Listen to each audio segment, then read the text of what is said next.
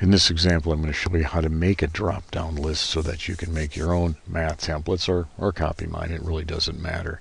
The first step that you want to do is develop a list of numbers in each cell. And so I'm going to do through 0, and then I might add I'll add a plus key.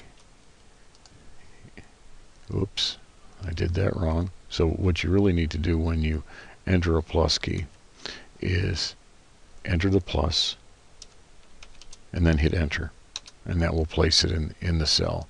The same with equals, because it actually is an operator in Excel. Whoops, I need to do it that way. And then hit enter. And let's see, we'll do a minus key.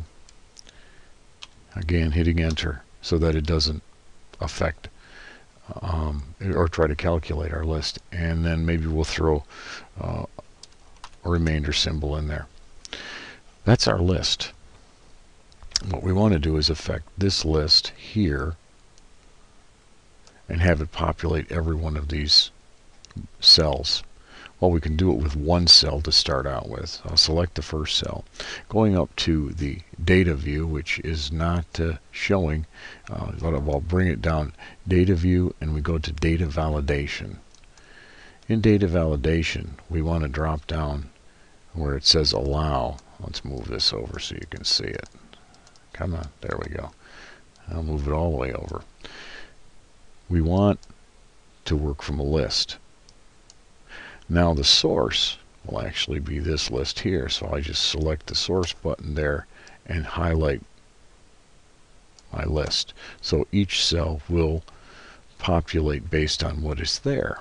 Press enter to fix it and select OK. We'll notice then now we have, as we select that cell, we have our drop down list with all of our symbols. I've done this for algebra, and we can put exponents in there, and depending on how we shape these cells, we can do quite a number of things. So once we've done that, we simply select that cell, copy it,